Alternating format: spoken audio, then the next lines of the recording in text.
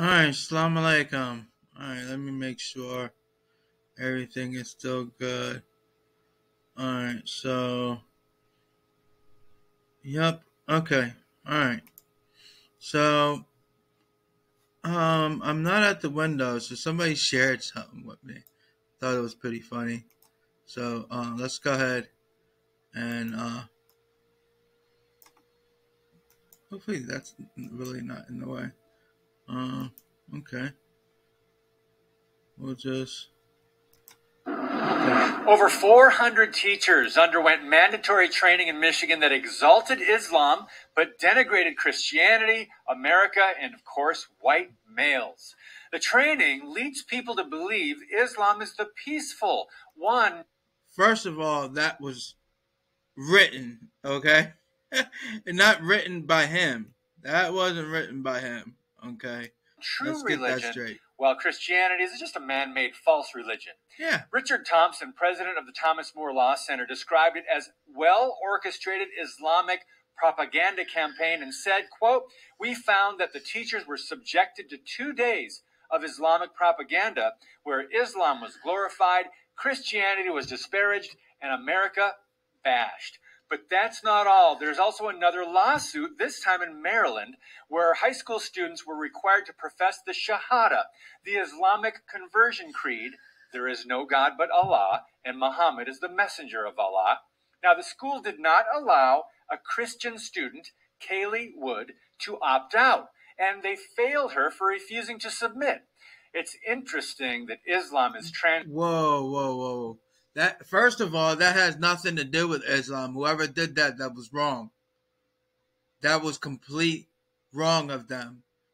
Islam, in the Quran, I wonder if I could switch tabs. Let me see. I apologize, guys, because I am on just one tab, and let me see if I could find something. Public views. Oh no. Okay. All right. Well, listen. You guys know we don't force people in our religion. Just because in Islamic countries then they come to America to force people to say the Shahada doesn't even make sense. All right. First of all, they made us say in school, what was it? The national anthem. You know what I mean?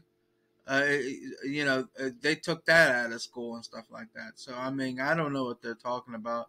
Maybe, this is a new thing. And this video was in 2019. Now, she gave me a video in 2019, so I don't know what she's talking about. Translated as submission. I'm David Fiorazzo, and this is Christ and Culture.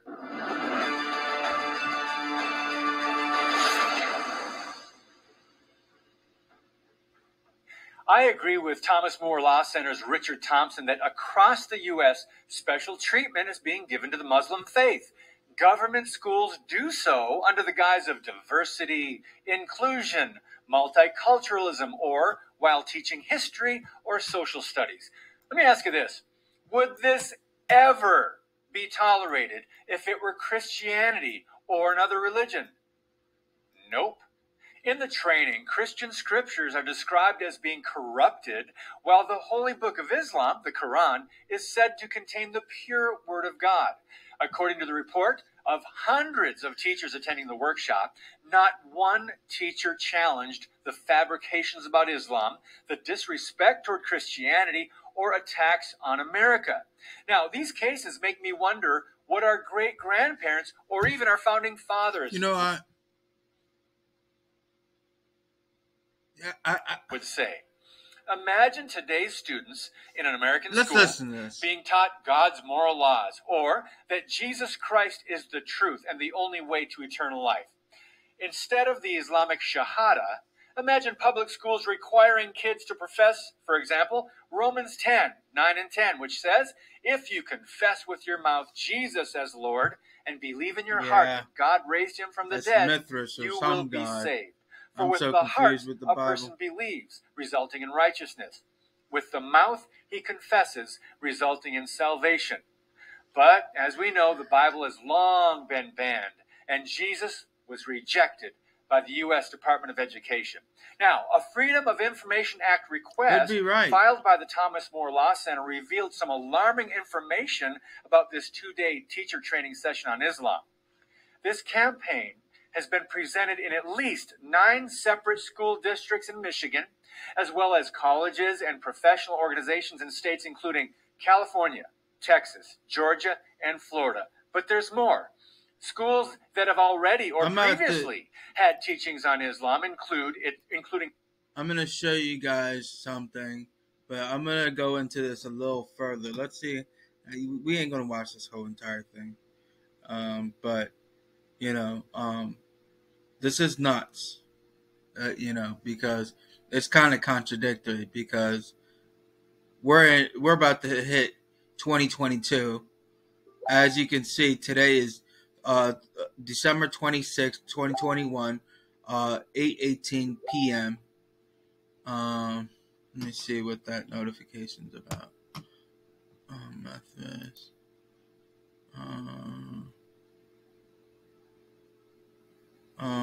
Okay, whatever. All right, so let's just it's 5 pillars.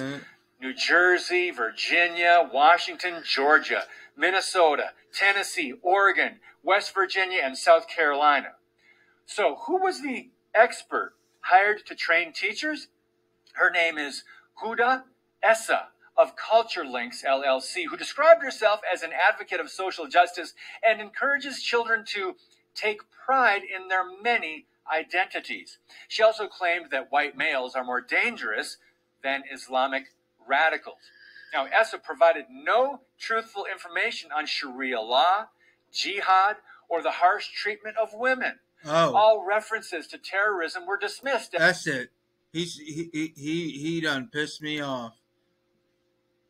I'm sorry. Okay. Jihad is in your Bible. Okay. I made a video on it. Okay. Okay, so I made a video on it. Let's go up here. Videos.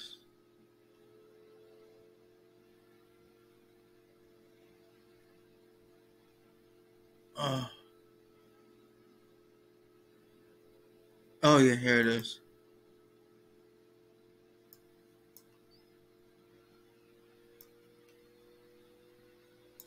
Did you know that jihad is in the Bible?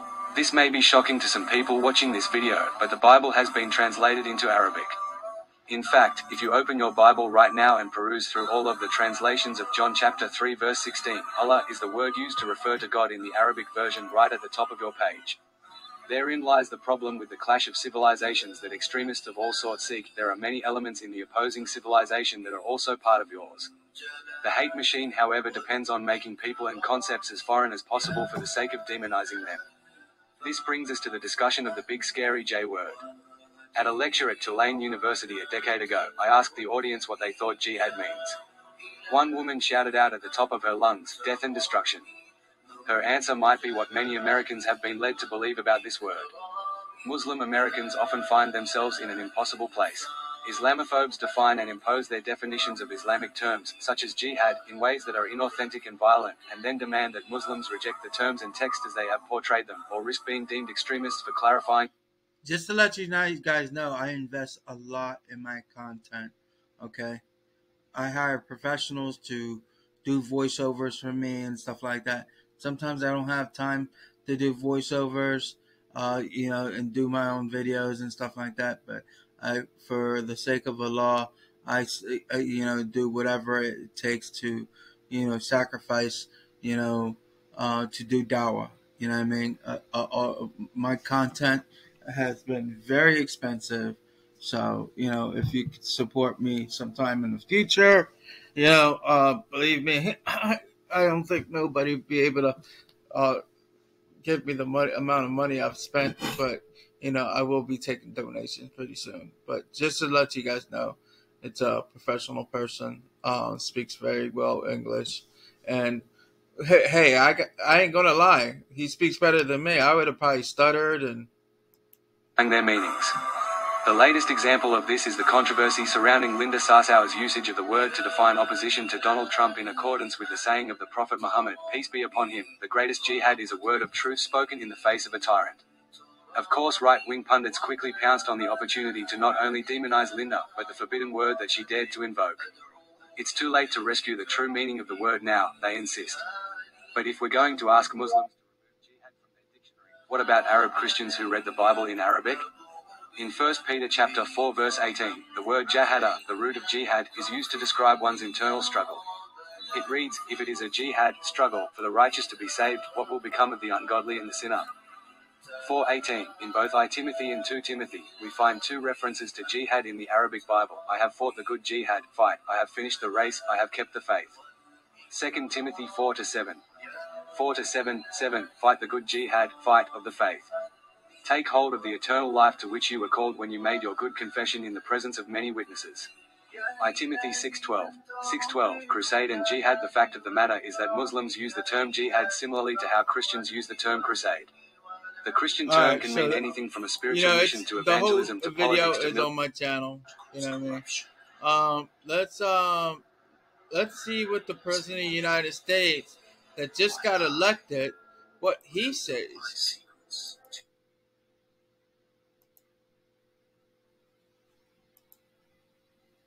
Salam alaikum. We Muslims are sick and tired of being labeled as terrorists, and that we involve themselves in piss drinkers. Christians say that paradise to us is a whole bunch of orgies. Yeah. How can you be Christians? Promote such a thing is our question. That's the Using problem. words like praise Jesus, glory God. If Jesus was alive today, would he be in comments supporting this is our question.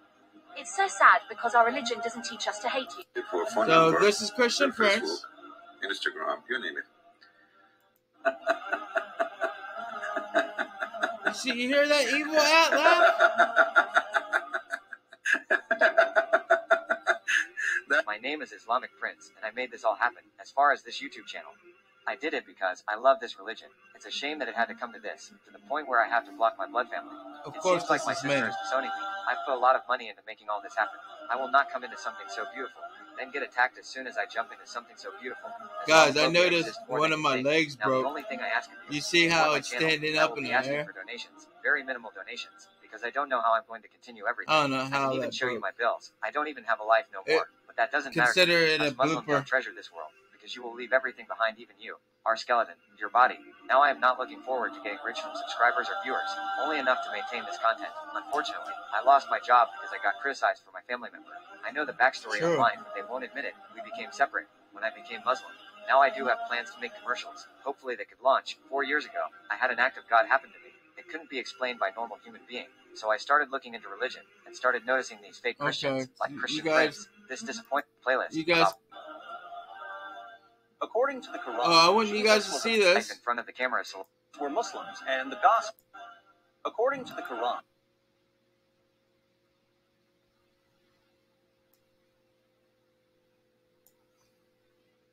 alaikum. Let's go in to see what David was talking about. But before I want you guys to see this. Okay? You see this? Abdul, this is what the Christians do. But they talk about us, we don't talk dirty about them. But you see how these people are talking about us. I just showed you in the previous channel how jihad, but I showed you jihad in the Bible, okay? All right, whatever, you know what I mean? It is what it is. Jesus' followers Here's proclaim David him Wood. as their risen Lord. The gospel that Christians have been reading for nearly 2,000 Yes, years you see it. tells us that anyone who claims to be a prophet about Jesus. Well, our Muslim friends have the next president of the United States, Mr. Joe Biden. Mr. Chairman, thank you very much. Hi, everyone, and everyone at MGAGE for organizing this event.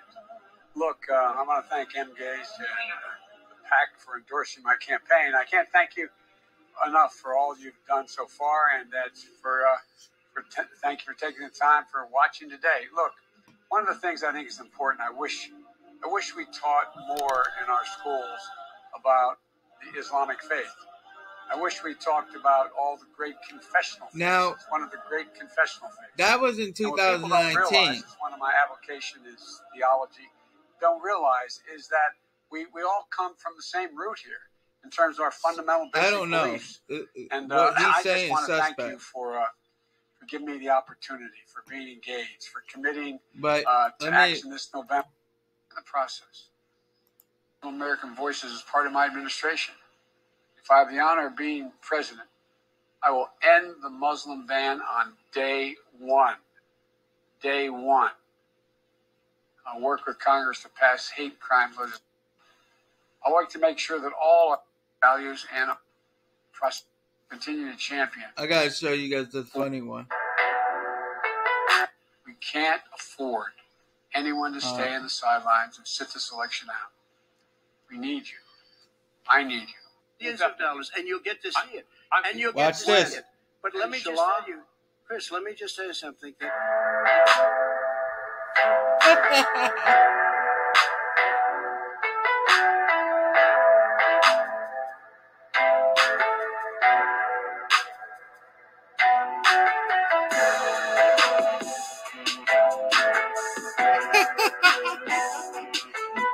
This was so famous. I don't know how you guys didn't hear this.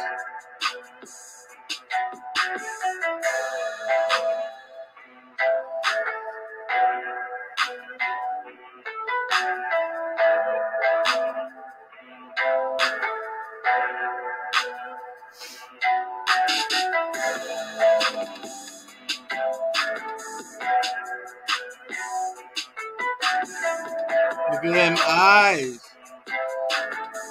He's a beast.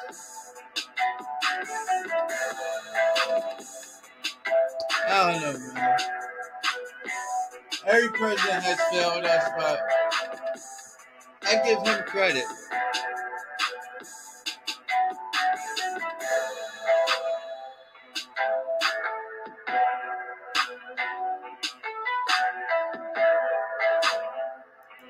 Whole bunch of people trying to figure out what, but as you can see, I'll show you where, you know, close player, yes. Salam alaikum. We Muslims are sick. Salam alaikum. We Muslims are sick and tired of being labeled as terrorists, and that we and scream as I will. Similarly quote some Christian writers and their Jesus Birth the Untold Story disclaimer. Our videos is dedicated to promoting God's only true religion. But I have Islam. this on my YouTube channel, some so Christian you guys writers can, and their articles to show the corruption that peep occurred. it. I'm gonna go ahead and Salam end alaikum. this. We Muslims are sick and tired of being labeled as terrorists, and that we support child molestation. We are a fake and scream as I will. Do you wish to know how I will